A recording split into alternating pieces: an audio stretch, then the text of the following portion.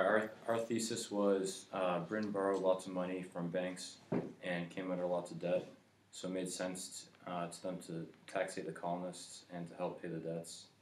Uh, the many acts of taxation were designed to repay the government's loans, and no money went to colonist efforts, causing rage against the governors, and thus leading to the American Revolution.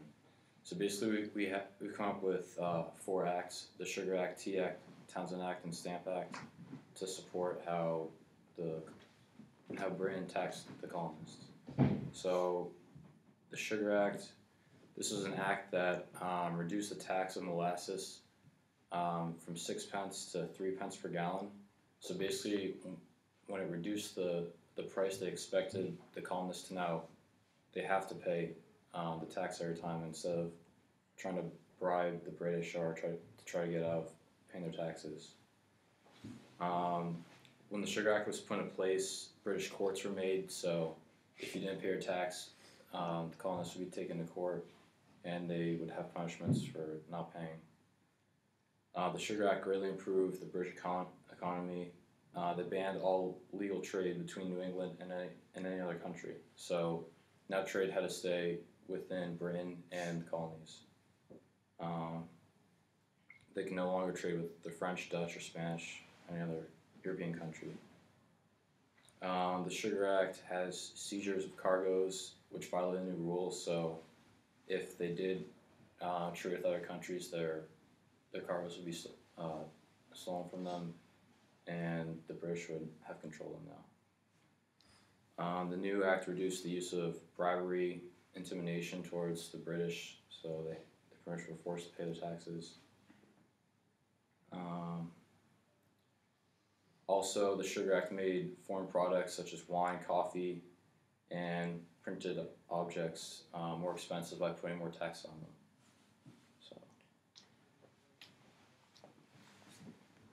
Okay, so I'm going to talk a little bit about the Tea Act. The Tea Act was an act by the British Parliament to help struggling companies, and the East India Company, a giant, let's use this computer, right? East India Company, a giant trading monopoly to survive by cutting massive excesses of tea they had. To further stimulate its sales and build, the East India Company, or the British Company, the British government, now headed by Frederick Lord North, the Prime Minister of Great Britain, offered the company a series of rebates and tax exemptions. This made it possible for them to avoid merchants and smugglers. The money that would be raised, the taxation would be used to help the colonies government. Many colonists didn't like the way Britain taxed the colonies, taxation without representation, which led into a protest where colonists destroyed more than 300 chests of tea. The protest became a key event to the American Revolution, and it's also called the Boston Tea Party.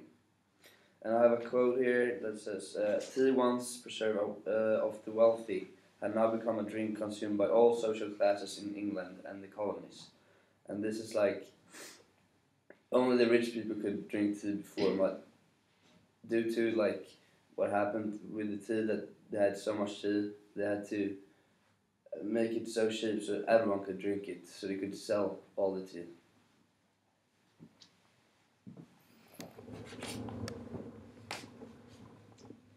In 1767, the cabinet's chief financial minister of England, Charles Townshend, designed a new set of taxes that would help repay the governors and judges working in the colonies. The quote I have for that is, Townshend persuaded Parliament to impose new taxes on goods imported into the colonies and to create a new board of customs commissioners to collect them and suppress smuggling. There were a lot of objections towards this act, but either way, there were some colonists that kept the ban. They reimposed the ban in 1768. All the tax money went directly to the British government, and none went to the colonists, which angered them because They mostly did all the farming and all the work to get the imports in. That led to a boycott and also led to John Dickinson writing the famous Letters from a Farmer in Pennsylvania. Even though he himself was a lawyer and was not a farmer, but he grew up in a tobacco plantation.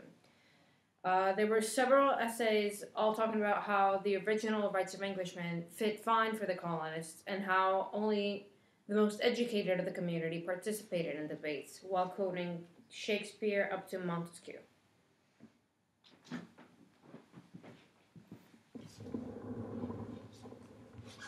Okay, so I'm going to talk about the Stamp Act, which Rachel and Brendan talked a little bit yesterday.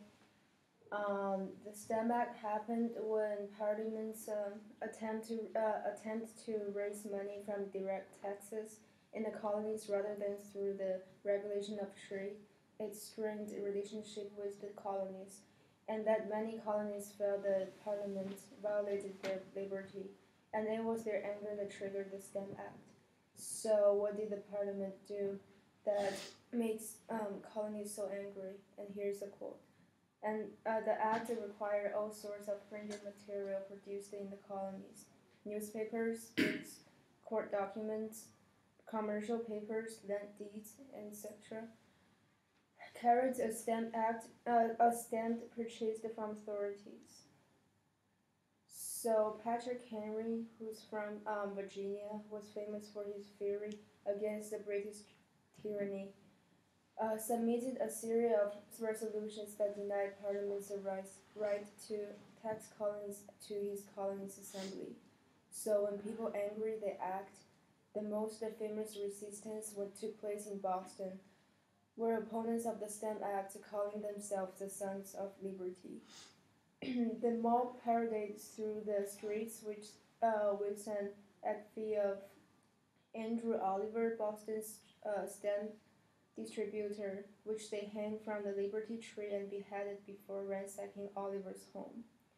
To sum it up, I have another quote.